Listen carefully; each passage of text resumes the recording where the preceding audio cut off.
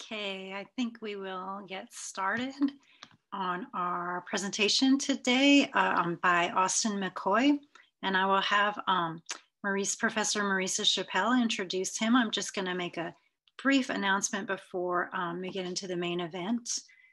So this is a series that's being put on by the School of History, Philosophy, and Religious Studies, and I'm the director of that school at OSU, and I would love to receive any comments or questions that you might have to my email posted here. And we're doing a 10-part series, which this is the third speaker. Austin is the third speaker. And we'll continue through to spring 2021. And I just wanted to alert everyone in the audience that we have another event in, I believe, about 2 weeks, which is going to be Miguel Valerio, who is an assistant professor of Spanish at Washington University in St. Louis. And he's talking about Black Lives Matter, before Black Lives Matter, looking at a colonial Latin American perspective on Black resistance and self-help in voluntary organizations. And then we'll get more information in early winter, but we also do have 3 speakers coming up for winter, and you can see them listed here.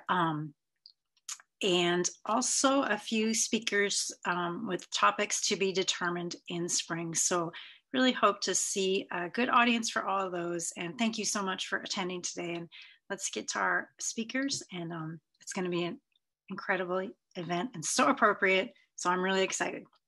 Thank you, Austin and Marisa. Good afternoon, everybody. My name is Marisa Chappell. I'm Associate Professor of History in the School of History, Philosophy, and Religion at OSU. And I'm so excited to be able to introduce Austin McCoy. Before I do that, I want to offer a land acknowledgement. Oregon State University in Corvallis, Oregon is located within the traditional homelands of the Marys River or Ampanefu Band of the Kalapuya. Following the Willamette Valley Treaty of 1855, Kalapuya people were forcibly removed to reservations in Western Oregon. Today, living descendants of these people are a part of the Confederated Tribes of Grand Ronde Community of Oregon and the Confederated Tribes of the Siletz Indians. I also want to thank some people who have made this possible today: Aaron Sneller, Natalia Bueno, Suzanne Giftai, Eric Lesky, and our captioner, Elizabeth Archer. So this will be captioned, and in the chat, you can see how you can access the captioning. We're also recording this talk, and it will be posted in a few days on our YouTube channel. And now I will introduce Austin. Austin McCoy is Assistant Professor of History at Auburn University. His research interests focus on social movements and activism, the carceral state, and hip hop culture. His current book project, tentatively titled The Quest for Democracy, Black Power, New Left, and Progressive Politics in the Post-Industrial Midwest, analyzes campaigns for participatory democracy and economics, foreign policy, and criminal justice after 1967. And I can say I've read some of the manuscript, and it's really exceptional, and it's an amazing way that Austin kind of puts together these different sorts of movements in an analytical framework. It's fantastic. Dr. McCoy is a public historian and scholar. He's published current social criticism in numerous media outlets, including the Washington Post, Nursing Clio, Black Perspectives, Truth Out, and Toward Freedom. And he's also an organizer. He's participated in campaigns for racial justice and against police violence.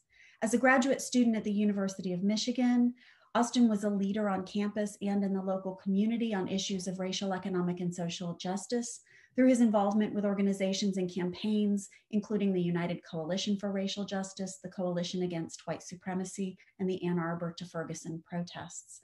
So I think Dr. McCoy brings a really unique voice, both through his scholarship and his activism for thinking about these issues. I am thrilled to welcome Dr. Austin McCoy. Thanks, Marisa. Also, thanks to Nicole and to the Oregon State History Department for inviting me to come or to talk. I was about to say come, like, no, we're not doing this actually at the site. We are in our homes or somewhere safe.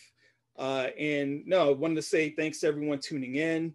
I have friends, in the Eastern time zone. I'm in the Central time zone. So, I hope everyone's having either a good evening or a good afternoon. And yeah, I hope everyone finds this talk useful. Because no, like what we've seen over the last several months in terms of, not just, the federal government's failure to deal with COVID, but that sort of set the stage for one of the largest protest movements in US history, right? I mean, in terms of that, but then also the murders of, George Floyd and Breonna Taylor. So my talk, Detroit Under Stress, Protesting Police Violence in the 1970s and the Present, is a small piece of the book project that Marisa just spoke of. And what I'm trying to do is analyze various campaigns for participatory democracy in the Midwest that concerns, the economy, but then but also foreign policy and criminal justice. And the criminal justice piece is the portion that I'm going to talk about today. So I'm going to share my screen here, load up my PowerPoint, and get started. So again, the name of my talk is called Detroit Under Stress, Protesting Police Violence in the 1970s and the Present. And you will understand, where the term stress comes from. So just really want to start by setting the stage here. So on the night of September 19th, 1971, two Black teenagers, Ricardo Buck and Craig Mitchell, approached Richard Rohrbeck. And Richard Rohrbeck was a white undercover police officer for the Detroit Police Department. And Rohrbeck was staggering down the street. He was walking near the corner of Belmont and John R. Street, holding a gas can. And, upon seeing the gentleman, 15-year-old Ricardo Buck asked the man who appeared drunk, and I quote, "Hey man, what's happening? Are you lost, brother?" And after his last question, Buck apparently jabbed Rohrbeck with an 18-inch steel rod. Now, according to the police report, which is where this account comes from, Buck and 16-year-old Craig Mitchell then attempted to steal Rohrbeck's watch. "Give it up," Buck allegedly said as Mitchell grabbed Rohrbeck's arm. The two teens then tried to force Rohrbeck onto the ground in an effort to take his watch. And again, this is according to the police report that was filed. But so what Mitchell and Buck did not know when they encountered Rohrbeck was that Rohrbeck was an undercover police officer, and he was working in the unit called Stress, which was known as Stop the Robberies, Enjoy Safe Streets. And this unit was designed to combat street robberies. And they also didn't know that Rohrbeck had been involved in another fateful police officer involved shooting 2 years prior at the New Bethel Baptist Church, which left 4 members of the Black nationalist organization, the Republic of New Africa, wounded, 1 police officer dead, and another one, Rohrbeck, also wounded. Yet on that September night, Rohrbeck was working as a decoy, while 3 other plainclothes officers kept close watch. 2 covered Rohrbeck on foot, and another sat in a car nearby. However, according to the police report, Rohrbeck identified himself as a police officer and managed to draw his weapon in the midst of this struggle. Upon sight of the officer's gun, Buck and Mitchell fled in opposite directions. Rohrbeck claimed that he told the 2 to stop running. He then fired 2 shots at Buck, fired 2 more at Mitchell, then fired 2 more back at Buck. Buck fell face down on the east side of John R. Street upon being struck in the back. Buck also suffered from a gunshot wound in the chest. These shots proved fatal. According to the police report, the police officers would not discover Mitchell's body near a parked car for another 17 minutes. And then again, like these, relying upon police reports, in these cases, can be pretty fraught. This is the police presenting their own narrative. And Mitchell was also fatally struck in the left back. So the report, and this is the report from the, from the assistant prosecuting attorney in a memo to William Callahan, the report concluded that Patrolman Rohrbeck exercised his judgment and was acting in the performance of his duties and attempting to stop escaping felons when he shot and killed Ricardo Buck and Craig Mitchell, end quote. So some of, some of this, at least, especially this outcome, should sound pretty familiar for many of us, thinking about the recent protests and the recent police killings of scores of African Americans and Black folks in the United States over the last decade. So, in response to these killings, a broad-based campaign comprising of liberal and radical organizations emerged in 1971 to challenge and abolish stress. The anti-stress campaign engaged in a multi-pronged strategy which combined organizing, protest, legal tactics, and electoral politics. And as the casualties mounted, activists and citizens successfully framed the unit as a, quote, execution squad with the purpose of terrorizing Black Detroiters. And all these factors, often put Mayor Roman Gribbs and Police Commissioner John Nichols on the defensive, a position from which they could not recover once the campaign started to pick up momentum. So the stress killings during the early 1970s and the campaign to stop them turned Detroit into a flashpoint for sort of conversations around police violence, crime policy, and police reform that would have far-reaching implications for the city and for policing. So I wanted to sort of take a step back, right, and think about and sort of recognize the amount of casualties or deaths that stress had caused in a 2-year period. And stress officers were responsible for 19 deaths. And you see highlighted in red all the deaths that took place, all the times that the police shot and killed citizens in a month, right? I mean, so Luis Elios, James Hendrickson, Ricardo Buck, and Craig Mitchell on the same night, and Donald Saunders, right? I mean, this is 1 month in one city, right? 19 fatal shootings. So that means there was a Breonna Taylor, a George Floyd, a Michael Brown, a Sandra Bland, an Eric Garner, and an Aura Rosser almost every month on average, right? And then there were, a few officers were also killed on the job. And you see, Frederick Hunt, Gerald Riley, Frederick Hunter, Gerald Riley, and Robert Bradford.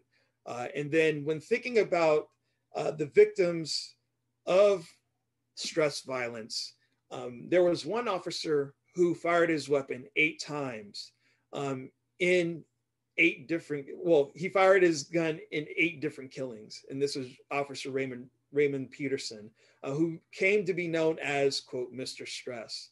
And he was, one of the police officers who was, found to have been engaging in, crooked activities. The last person that he shot, Timothy Hoyt, he, planted a knife on him. And this was discovered when investigators, found Raymond Peterson's cat hairs, on the knife, right? I mean, so there's no doubt that there were officers within this unit who were sort of engaged in, criminal activity, for lack of a better term. So some of the arguments that I'm going to sort of, that I've laid out, here they are. I've already sort of mentioned some of them. Again, radical and liberal groups worked in coalition and engaged in various tactics to, try to stop stress. And then when thinking about the establishment of the unit, right? I mean, not everyone was on the same page, and everyone, especially being African Americans in the city, there were Black liberals who, actually welcomed stress, but then, moved from a reform position as these killings continue to an abolish position. And then, like I said, one of the major aspects of, organizing in general, but then also thinking about this campaign was that some critics and activists branded the unit as an execution squad. So they engaged in what social movement scholars, term as framing, right? I mean, you try to frame a narrative. You also try to advance an argument. And sometimes you try to characterize your opponents in a manner that will mobilize supporters. And again, stress officers actually didn't help in this regard, right? I mean, so I will, show you where that came into play. And then Lastly, radicals devised and articulated their own analyses of crime and policing, and they contributed to the development of radical criminology during the 1960s and 1970s. And this is something that, the literature that's coming out that's thinking about histories of abolition, histories of the carceral state, this part leaves us out. And those who do sort of discuss the development of radical criminology often leave out Detroit and Detroit activists. So from here, I'm going to sort of give some flashpoints about this campaign. And because, there was so many events, as you could sort of tell, took place in the midst of this campaign, took place in between 1971 and 1973. So in this talk, I won't be able to do every single event justice. There's going to be some that I leave out, some that are probably more infamous. So if there's anyone from Detroit who has happened to be watching and listening, you're going to notice that I leave some things out, and I'm doing it out of interest of time, not necessarily out of interest of trying to create a hierarchy of importance. So as one can imagine, Black Detroiters had struggled against police brutality in the city for decades, and the campaign against stress was the latest escalation at that point. So you're looking at your screen, you see in 1963, right? And these are just instances, the high profile instances during that decade, the killing of sex worker Cynthia Scott. But then you also have the Detroit Rebellion, which was one of the largest urban uprisings in the US up until that point. You also had police violence against protesters within a week apart in the spring of 1968, whether it was protesters clashing with police, or police inflicting violence on protesters while they were protesting George Wallace's candidacy. But then police officers beat several young Black folks outside of the Veterans Memorial Hall. And then lastly, and this has been the subject of one of movies, but then also will be the subject of books that have yet to come out. The police raid of New Bethel Church after the police engaged in a shootout with members of the Republic of New Africa in March 1969. And for many Black residents in Detroit, this incident demonstrated a police force run amok. Officers from the Detroit Police Department raided the church where the Black nationalist group had their meetings. And after the shootout, like I said, one police officer lay dead and another was injured. In response, the DPD stormed the church, shot 4 people, 2 of them unarmed, and then arrested 142 more, right? I mean, so the Detroit Police Department, sort of had been sort of engaging in this, in violence against the citizenry or the city's citizenry. And the 1960s, full of sort of flashpoints that demonstrate this. But in the aftermath of the 1967 rebellion, a consensus of elected officials, African-American leaders and residents, and business elites saw street crime as a focal point for action if the city hoped to rebound from the uprising. And in 1968, City Council, which was at the time known as the Common Council, passed a stop and frisk law. And this law had the support of Democratic Mayor Jerome Kavanaugh, and this law was passed in 1968. And the stop and frisk law dovetailed with the national push for a fight for, quote, safe streets, as the Law Enforcement Assistance Administration poured money into states to win a war on crime, which was, established by President Lyndon Johnson, right? I mean, so this sort of is reflecting the argument and the evidence and the scholarship that's been coming out from historians about the emergence and the persistence of the carceral state, that this was a bipartisan effort, and in many ways, the acceleration of the development of the carceral state, and then later on mass incarceration was, sort of constructed and implemented in many times by Democratic policymakers. So crime emerges as a focal point in Detroit, and then the Detroit Police Department's focus on street robberies, which was encouraged by Kavanaugh's successor, Roman Gribbs, who was a former sheriff. This provoked Police Commissioner John Nichols and Police Inspector James Bannon to institute Stop the Robberies, Enjoy Safe Streets in January 1971. And assigned officers would pose as marks for robbery. So again, like in Rohrbeck's case, like as a, quote, drunk or a hippie, was also a sort of another stereotype that they tried to capitalize on. And these officers would engage whom they consider, quote, suspicious pedestrians. And these interactions, right, often turn deadly. And in many of these cases, what these officers were really engaging in was entrapment, right? I mean, they would go and they would sort of accost people, and then these interactions would turn violent, and the police oftentimes would end up, killing, at least in 19 cases, killing, Detroiters. So there were upwards of 100 officers who served in the unit, and the department estimated that less than 10 were Black. And the lack of Black officers, as one can imagine, was due to the, historical racial disparities within the police department. But then also there were obviously gender disparities as well. So white men typically, dominated the police force. And you have even had newspaper reports of, Detroit officers, like male officers, dressing up as women and trying to pose as women as marks.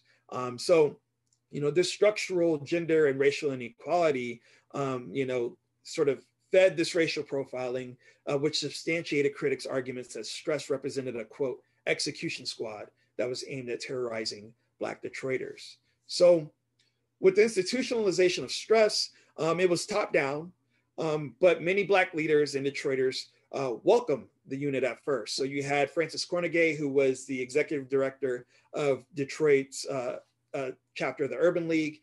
He had already sort of advocated for a, quote, war on crime in the city. The editors of the Michigan Chronicle, the Black newspaper, also, endorsed stress. And the Black Ministerial Alliance also declared its support. And then you had other organizations such as the Black Guardians, which was the Black police organization that sort of offered qualified support. And Black Detroiters supported this for what they considered as pragmatic reasons.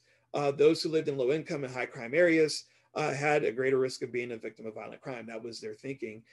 But by September 1971, as the amount of killings are increasing, the Michigan Chronicle was reporting a, quote, significant drop in street robberies. So a few days after the killings of Ricardo Buck and Timothy Mitchell, a coalition of Black leaders convened to form the State of Emergency Committee. And this was formed to, quote, combat all forms of repression. And this coalition was, both liberal and radical. It included local chapters at NAACP and the Southern Christian Leadership Conference. Also the Labor Defense Coalition, which comprised of radical activists, elected officials such as State Representative Coleman Young, was also part of this. And then you had members of Detroit's Black and white left, such as Kenneth V. Cockrell Sr., Sheila Murphy, and Justin Ravitz. And when they formed the coalition, members of the coalition, would call for the abolition, right? I mean, so you had Kenneth Cockrell, who was a radical, who called for the abolition of stress, and they called for a march. So they organized a protest in response to the killings of Mitchell and Buck. And the group called for Detroiters to, quote, shut down the city, and for Mitchell and Buck, and for Black prisoners who had died during the Attica uprising. So on the morning of September 23rd, 1971, 4,000 Detroiters marched downtown to protest the killings. And like I said, they also marched in solidarity with political prisoner Angela Davis, the prisoners who took part in the Attica State Prison uprising, as the state police there, basically, committed its own massacre on prisoners. And again, like I said, radicals began by advocating for eliminating stress. And at the march, Ken Cockrell called for the end of stress and then spoke of the emerging movement. And I quote, "We're going to show them the discipline the men never knew existed in the Black community," end quote. So In response to this protest, there was still some disagreement and opposition among some Black Detroiters. A Michigan Chronicle writer, Henry Slayton, roundly criticized activists who called for abolishing the unit. And, you see the quote on your screen. And Slayton, in his response, seemed to equate activist abolitionist stance towards stress, right? I mean, so they were calling for abolishing stress, not the whole police department. But he conflated their abolitionist stance towards the unit with, quote, destroying the police department. And this was obviously, uttered without any evidence that the State of Emergency Committee had sought such a goal. And even though Slayton admitted that Black Detroiters had a right to be alarmed by Mitchell's and Buck's deaths, the writer maintained that that crime was the fundamental problem and its prevention might have, quote, spared the young brothers. But this also doesn't account for the fact that Mitchell and Buck probably might not have been committing a crime, right? I mean, if you're only going by the police report, then that's how one could come to that conclusion. But, again, this is sort of disputed evidence. So the framing of stress, right? I mean, so like I said, the members of this campaign and some of those who might not have been direct participants, but then this is also a more general point when thinking about political organizing, trying to craft a narrative and then trying to brand your opponents as, either as sort of unsavory is something that that campaigns and organizers try to do in order to win over supporters. So the killings and the outrage in the march put Police Commissioner John Nichols on the defensive. And while speaking at a city council meeting about the killings, Nichols relied upon police stats, which showed an increase in arrests and a general decline in robberies. Right? I mean, again, this is police data. Yet a Black city councilman by the name of Nicholas Hood, who initially supported stress, he asked the police commissioner, how can we lessen crime and yet remove the impression that this is an execution squad? Now, obviously, Nichols took issue with the characterization, but it appeared that the notion of stress representing a force that was directly aimed at repressing and killing Black Detroiters would stick, right? And since, the killings of these two teenagers, the police commissioner and the mayor struggled to gain the upper hand in the public debate. So I'm going to talk about a second flashpoint, second of many. And this one, all of these points are, pretty, sensationalistic, right? I mean, and you'll, if you read, histories of this, there's a documentary that's coming out or that should be coming out pretty soon about this campaign. It's like you will think about every incident and just think, wow, how could this get worse? And then something, worse happens. So the second flashpoint was a shootout between Black stress officers, and Wayne County deputy sheriffs. And one can just imagine how does something like this happen? So in March 1972, the Rochester Street incident, this becomes a second flashpoint. And on March 9th, 3 Black stress officers invaded a poker game that Wayne County sheriffs ran, and then the shootout, right? I mean, so they invaded this poker game because the stress unit was sitting outside. They saw a couple people go in. They thought that they were, quote, suspicious. They go in and follow them. And then once they enter the apartment, the shooting, they just, there was an exchange and, both sides just start shooting. And again, this incident represented the second watershed moment for the movement against stress.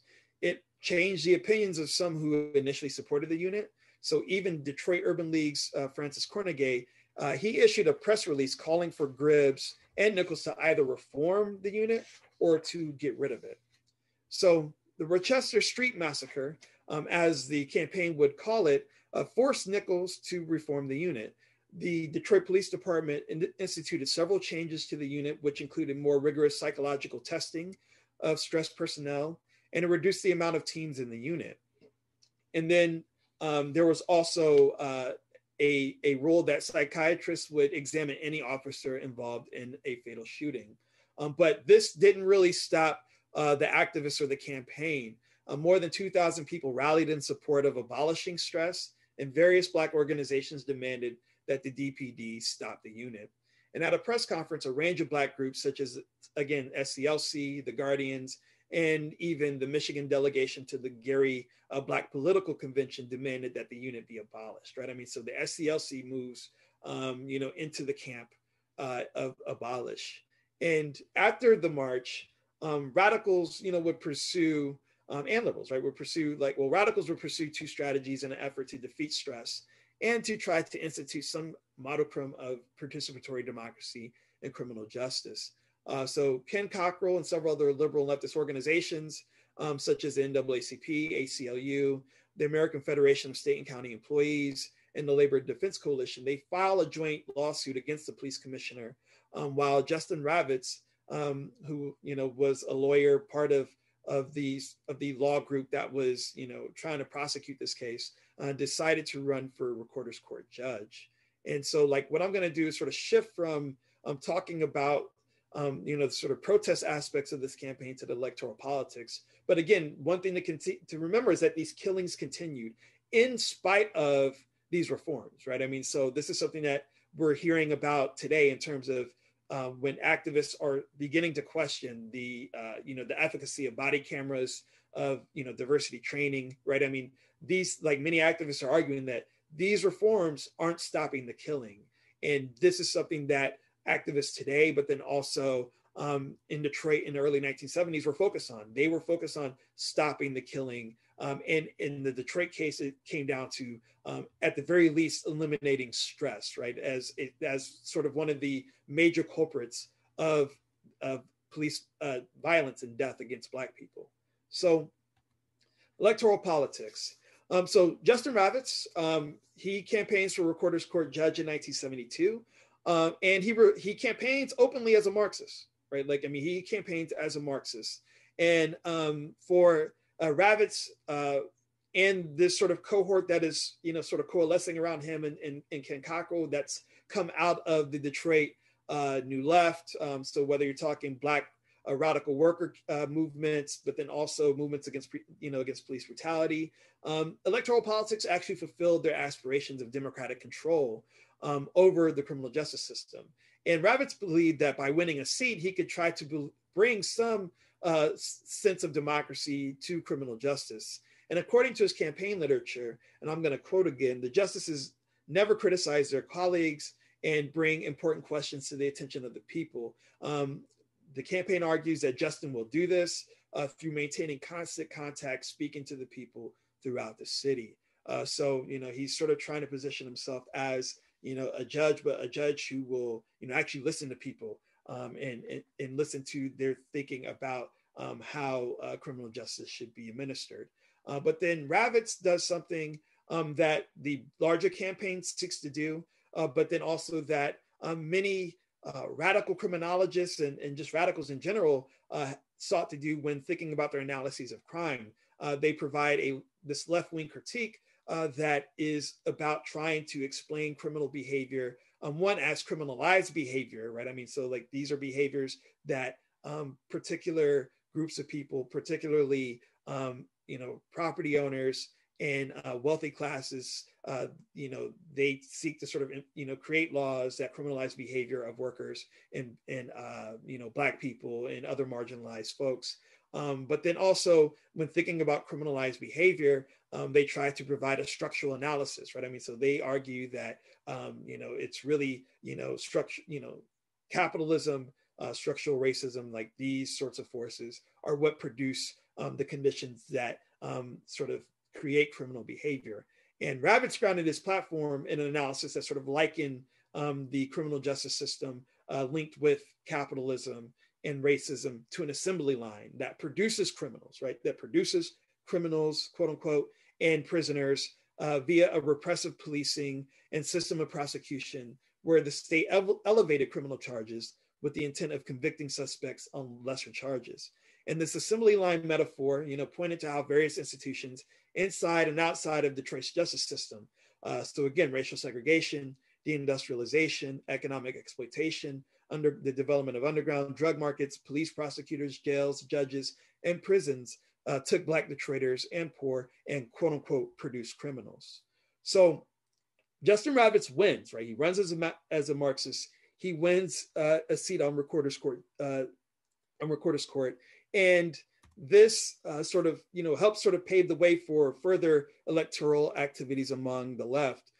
So his victory, would sort of lay the foundation for, Kenneth Cockrell to run as an independent socialist, run for city council as an independent socialist. There were people, folks in the media, but then also other activists who, thought that he might run for mayor in 1973, but he chooses not to. And then there was talk that he might run in the late 1980s, but this dream was, cut short after he died of a heart attack in 1989. So the reason why Ken Cockrell doesn't run for mayor is because he surveys the field, and there is one person that sort of emerges as a serious challenger, and this is Coleman Young. And Coleman Young is, he faces off against the police commissioner, John Nichols, right? I mean, so John Nichols is, in charge of, devising and helming stress that is responsible for, almost 20 deaths. And his decision is to run for office. Right now, on the one hand, my tone of voice suggests that this seems like a gross political miscalculation. But on the other hand, Roman Gribbs won in large part because he had, a lot of white support, who did, like in many white folks in Detroit, did support a law and order message.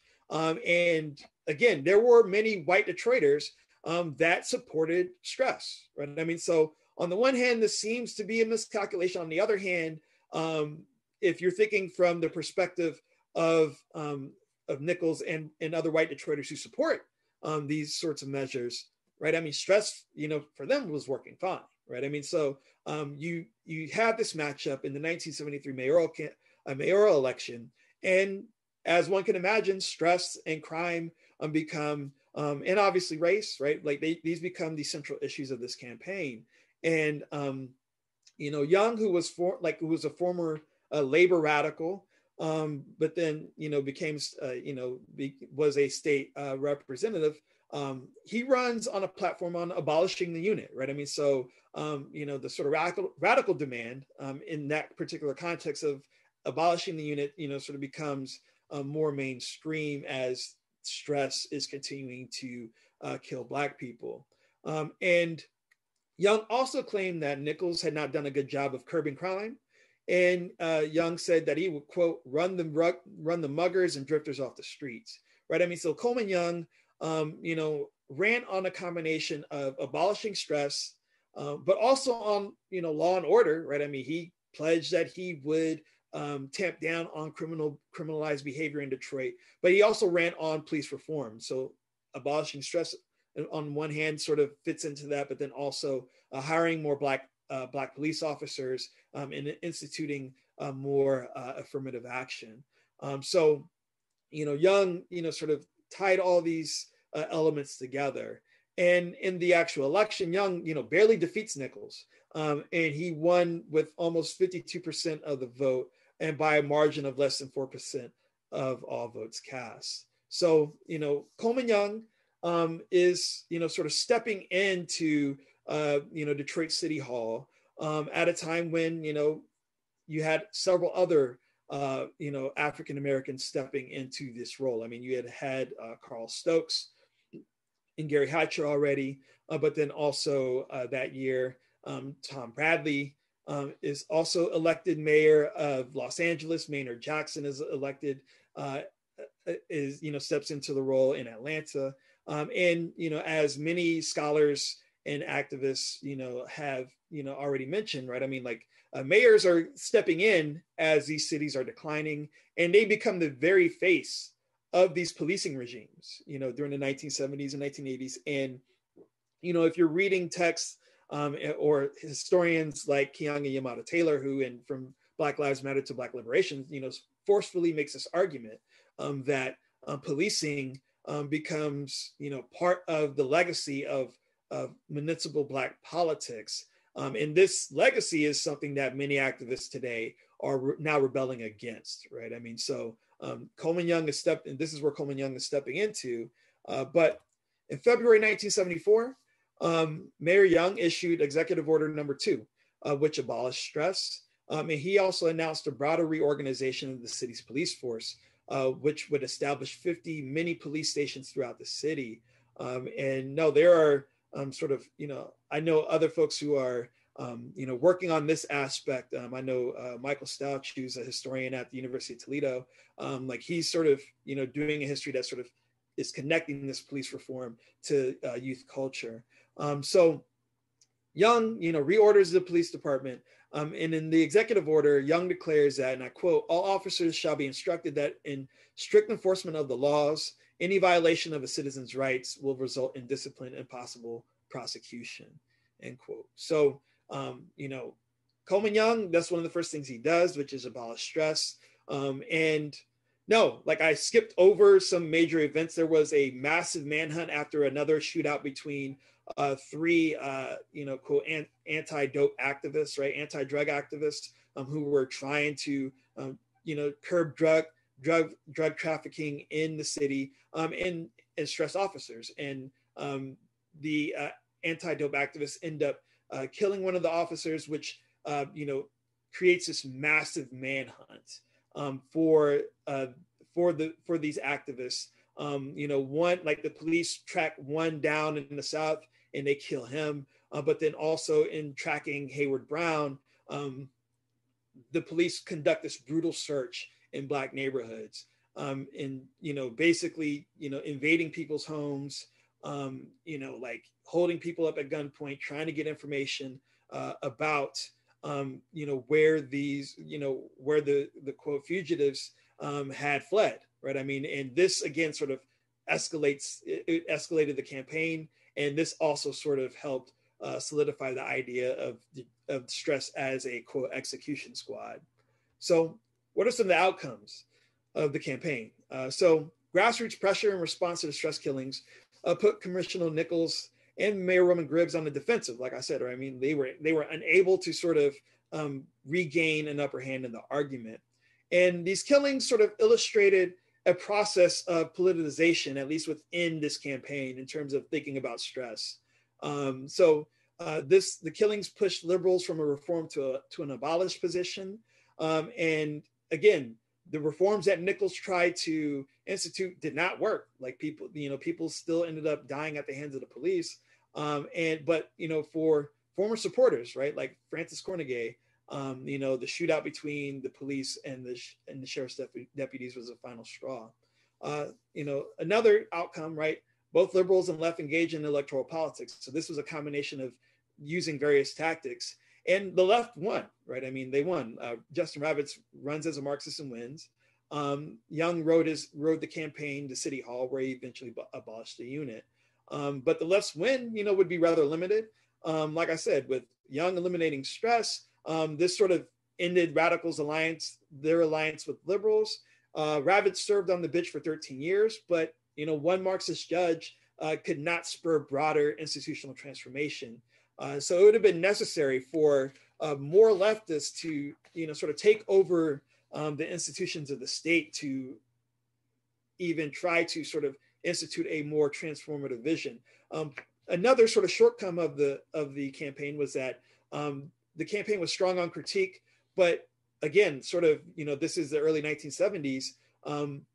It didn't really, these critiques of the jail system, of bail, of policing, of prosecutors, didn't totally go to the point of sort of outlining a vision or a sort of coherent vision, even though there might have been one implicit. So, these are some of the outcomes. Before I sort of turn it over to folks for questions, I do want to sort of, think about, today, right? I mean, so as we've seen there, we're living in the midst of a of the largest uprising against police violence that the United States has seen, and it's also global. And these protests have been taking place in Detroit as well. So in Detroit, like these protests folks have been protesting for more than 130 days. These protests, were initially in response to George Floyd, but then also Breonna Taylor and other victims of police brutality and police murder. But then in July, the police shot 20-year-old Hakeem Littleton, and according to news reports, the police claimed that they were returning fire.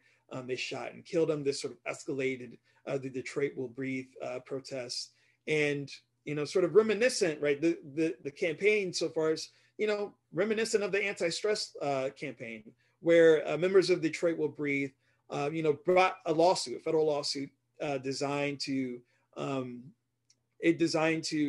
sort of put a restraining order on the police over their use of excessive force.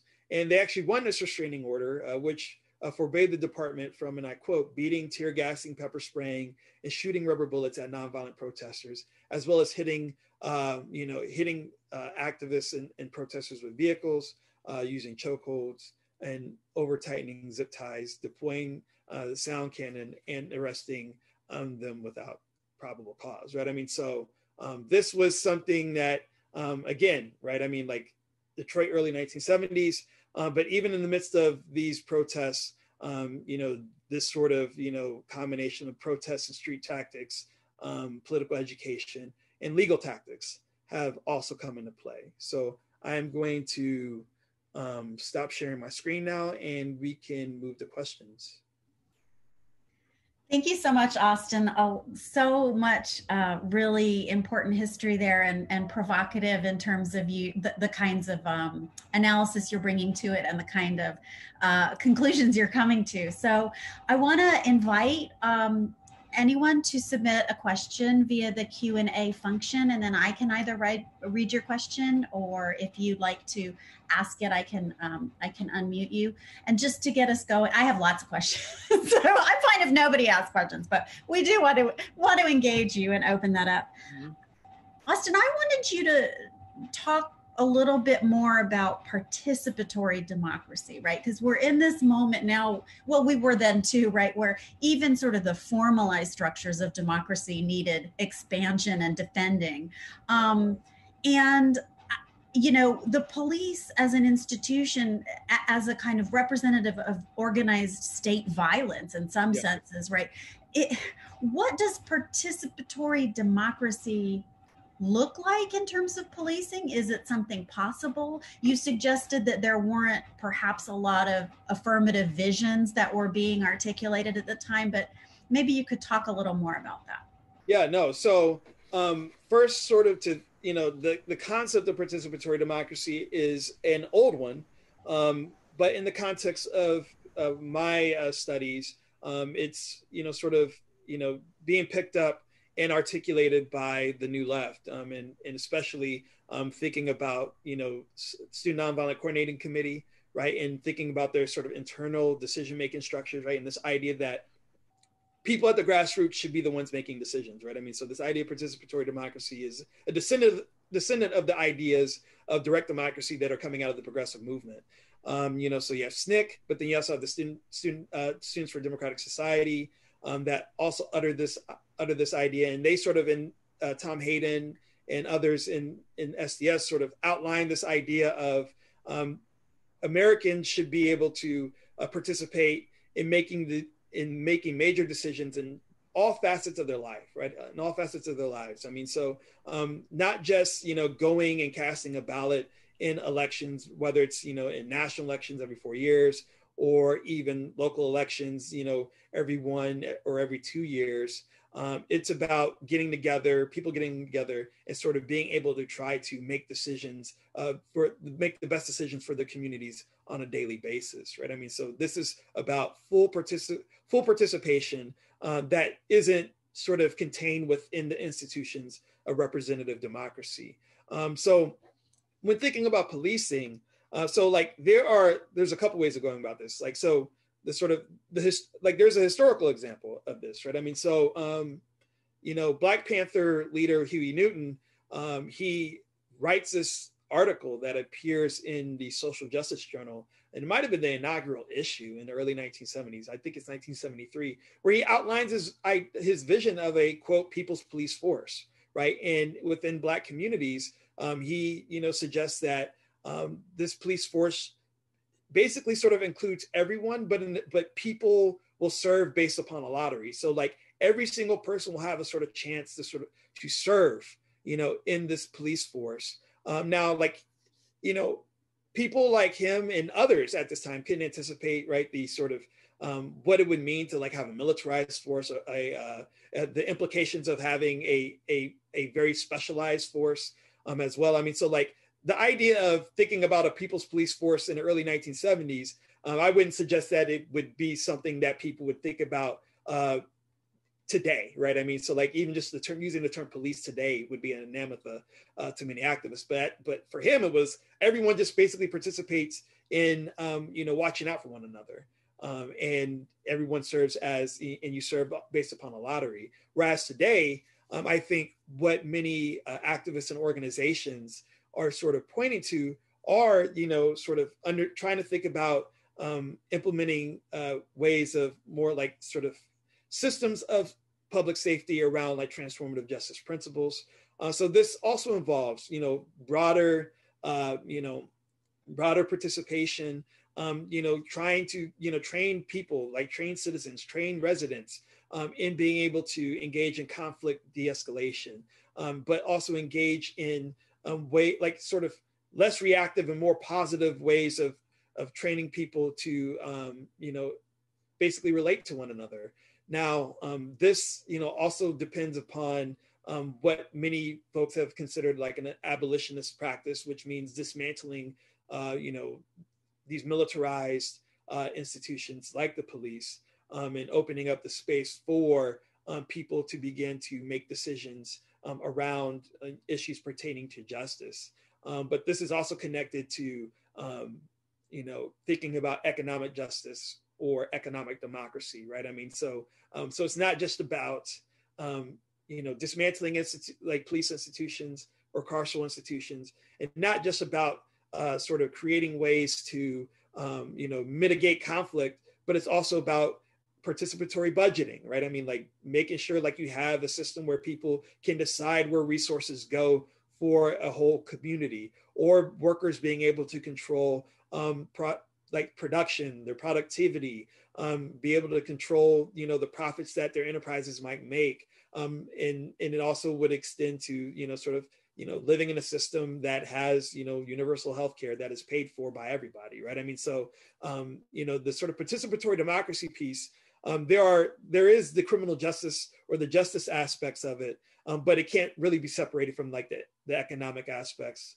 or the some of the other ways in which, or issues that we would need to sort of come together to decide. I think that's one of the really powerful things about your work, right, is showing that these movements were all interconnected, right? None of them were silly enough to see their issue as sort of separate from these other issues. Yeah. There's a question we have. Was there a movement of this kind in the 1980s and 1990s? So sort of thinking about the period, I guess, between what you're talking about and the Black Lives Matter movements. Yeah. What was the first, where do you see the first signs of new activism for police reform? That's a really good question. I mean, I think when thinking about these campaigns against police violence, I mean, a lot of times we think about them in relation to particular incidents. So like when thinking about the 1980s, 1990s, especially 1990s, like, I mean, the big one is Rodney King, right? I mean, and obviously this didn't sort of, it didn't totally generate a protest movement, but it generated an urban uprising, right? Which sort of opened up space for continued activism among folks who were living in the area, right? I mean, so like, it's not to say that there wasn't activism before. I mean, early 1980s, Eula Love The police murdered her over I believe, a $20 energy bill, right? I mean, like, it was like, I mean, something that we might hear about happening today. And then, obviously activists, responded, right? I mean, they responded to, these killings. And then, LA, again, sort of, the sort of, thinking about the use of chokeholds and things of that nature. I mean, so when thinking about, the movements, against policing, or really against the carceral state in the 1980s and 1990s, I mean, they were taking place, but they were episodic, and they were sort of in relation to particular incidents. Now, when thinking about the abolitionist movement across these sort of, long array of the, mid 20th century, I mean, this is a movement that was, taking place in prisons, but then also you have activists like Angela Davis, obviously, who were thinking about, trying, like, what does it mean? Like, what does it mean to live in a country that has a robust prison system, or one that is developing, like my friend Garrett Felber, right? I mean, he does work around Nation of Islam and their prison activism in the civil rights era as well. I mean, so like, this has been a sort of long movement. And I think what we begin to see the differences between, then and now is a lot of these campaigns, again, episodic, calling for accountability for the officers, which usually means, fire them, arrest them, hold them accountable. We saw some of that in 2014 with the murder of Michael Brown. But I think in the latest wave of police or anti-police brutality campaigns, or really movement at this point, there are a lot of people who are, still calling for accountability within the legal system. But then there is a segment and a growing segment of people who believe that this type of justice that people want can't really be achieved within this criminal legal system, within these structures. Therefore, we need to start thinking much larger, much bigger about how we, one, conceive of justice, and how we, sort of administer justice equally, but then also how do we connect that to transforming other institutions? Yeah, that you partly answered the next question that came up, which is there has been police reform before. Yeah. What do you think makes this current Black Lives Matter movement different in terms of police reform? And do you think this movement will cause lasting change? Yeah, I mean, on the one hand, the short answer is like, well, you hope so, right? We hope so. And again, right, I mean, like, you go to the Stress case, the police commissioner, made some reforms, and again, what ends up happening is the members of the Stress force continue to kill people. And then when thinking about the last manhunt, there was no reforms that was going to stop that, right? I mean, so like, when thinking about reforms, yeah, like, I mean, the NYPD, they banned chokeholds in the 1990s. Eric Garner dies of a chokehold, more than 10 years later. So, this sort of pattern, right? Protests and possible policy change, whether it's within departments or even legal or within the law, and then continued violence, right? And then more protests, and then more reform, and then continued violence. For many activists today, suggests that there needs to be a path sort of out of that vicious cycle, right? I mean, and that for many folks is going to be more abolitionist. Now, does that mean that all reforms are bad? Not necessarily. So there's one thing that you have activists who are, sort of, thinking about abolitionist practice, very, like, they're thinking about it constantly. And one, Miriam Kaba, sort of has, gave, activists like those who are, really aspiring to sort of get involved, a guide, right? And this guide is really a question, right? Just one question. Does your reform that you plan to propose, does it undermine policing? Does it undermine these institutions? Or does it strengthen them, right? And that is the gauge that you see many activists that are trying to sort of base their reforms on. I'm going to drop this link to her article, or to their article in Truth, and it's in Truth Out. And well, I think I just dropped it to Nicole, but I can send it to you all for people who want it. But yeah, like that's the question that you have activists who are that they're trying to answer. I mean, so more body cameras might be nice, but does that really, does that really undermine policing or the police force? Not necessarily. The police can and still will use footage to their advantage. They have the choice to turn their cameras on and off. And it's not going, like we've seen plenty of video evidence of people being shot and killed by the police, right? So this doesn't stop police violence. But then there might be, quote, non-reformist reforms, right? This idea that comes from Andre Gores, who was a labor intellectual in the 1960s, who argued that there's such thing as a, quote, revolutionary reform, a reform that undermines, and that in his context would undermine the capitalist system, for labor organizers. And in the context of policing, one of these reforms is defunding the police, that demand, like cutting police budgets significantly to the point to where you begin to actually shrink police departments. Because one of the arguments that those activists who are engaged in abolitionist practice believe is that we see these deaths, we see these killings because we see more and more contact between police and residents and citizens and non-citizens.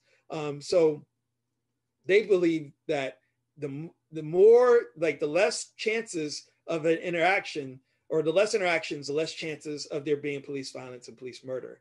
So the defund the police demand is one that is a non-reformist reform. It's a long-term demand in the sense of like people aren't calling for totally defunding and dismantling the police tomorrow.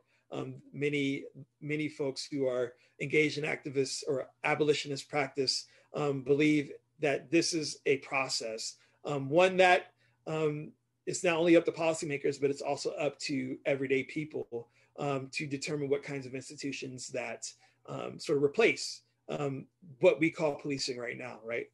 Participatory democracy. Yeah, thanks for that. For those of you out there who find this fascinating, you might look into Disarm OSU and the We Can Do the Work campaign. We have students and some faculty and staff on our campus who are engaged in these very kinds of questions and activism. And it raises for me, Austin, this question that you raised in your talk about moving liberals to the left on these issues, right? And we see examples throughout history of these kind of flashpoint incidents that then mobilize people, but you're talking about sort of different ways in protest and electoral politics and framing and all that. And I'm wondering if you could speak about what you've learned from this history about ways that those with a kind of abolitionist agenda might bring folks who are upset by killings over to a more radical stance on these issues. Right. Yeah. No. I mean, I think, and I'm probably going to draw a little more from my personal experience with doing some of this organizing work. So myself and many, and many of my friends and comrades were engaged in our own struggle against the police brutality in its Ann Arbor's, their officers. A couple of them shot and killed a 40-year-old Black woman, Aura Rosser, November 9th, 2014. And no, when I came into sort of doing this work, I'd been aware of prison abolition. I read Angela Davis's Our Prisons Obsolete, Abolition Democracy. So I was like familiar with the politics, but had never really sort of considered myself an abolitionist, right? I mean, because I just didn't really have any frame of I didn't have like a real life point of reference. It was only through books, and No, I think there are multiple paths towards one, politicization, but then two, radicalization. And one path is like, this might be where, some of these videos come into play. I mean, I think my introduction to police violence was the Rodney King video.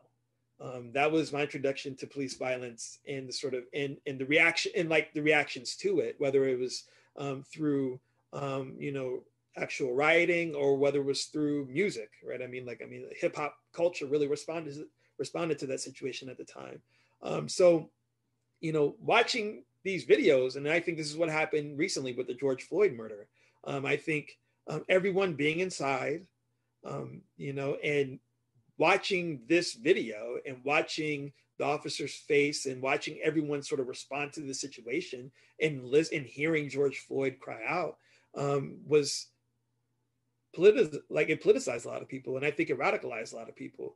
And the thing that, something I have to keep in mind, and many of, and just to speak for myself is this process is, it takes time. So in 2014, when many of us were organizing, I mean, our demands, they were, to fire the officer, to make sure that the city pays for the families for Rosser's funeral, give some sort of restitution, and then just apologize, right? I mean, just apologize, just acknowledge that the police committed an act of murder, right? Not just say, well, this was a tragedy and be passive about it. Admit to what the police did. And we got none of those things, right? We got none of those things. I mean, we folks marched in the street. We attended city council meetings. We disrupted city council meetings. Some folks met with city council people. So we had, members who were working with the Human Rights Commission on a citizen review board. We went through many different paths, and, at the end of it, in some ways, we were able to win a citizen review board, but it has no teeth, right? I mean, so going through the actual political process can be one of the most radicalizing things that anyone can ever do, right? I mean, and this, and we had a lot of arguments about this. I mean, because we had folks who were more anarchists who were like, we don't want any sort of relationship with any elected official. We don't want to be in the room in the room with any police, et cetera, et cetera. And you had some folks who really wanted to engage the system, and we kind of did both. And no, what ended up happening was we watched the system defend itself. We watched the mayor defend the police. We watched the police union, defend the police. There were some reforms that were instituted in response to protests, like diversity training. But again, right, I mean, this, the police continued to, brutalize people. Like there were, instances of a few brutal arrests that took place afterwards. So going through the process radicalized many of us, including myself. And I think, that's sort of where you have to pay attention to, right? I mean, so one, you have, these videos that can politicize. I wish it would just be people organizing, telling people about this that would politicize them more, but sometimes these videos do that. But then going through the system and going against the system and trying to go around the system, like all these things will help radicalize those who might not have been before. So no, a lot of times, yeah, like many of us, we get frustrated and, post wild things on social media. But a lot of times it's actually, what I do with folks is I'm there to, sort of, if they want any advice about organizing, like I can give it to them when they ask, but you go through the system, you go through the process yourself. And a lot of times you will come out more radical because you just understand that the police, the institutions of law enforcement, that, and mayors and city councils, they're not really interested in trying to create a police force that would be less violent. It's a really good reminder of something we have to keep reminding ourselves, I think, is that people are politicized through struggle, right? Yeah. Yeah. I want to mention real quick a comment that tasers are also a problem in Hawaii in particular. So another aspect of this. We are really at over time. I want to thank you so much, Dr. McCoy, for sharing with us your research and your insights and your wisdom. And thank you everyone else for being here, and hope to see you at the next of the Cabildos talks. Thank you so much. Yeah, y'all have a good night.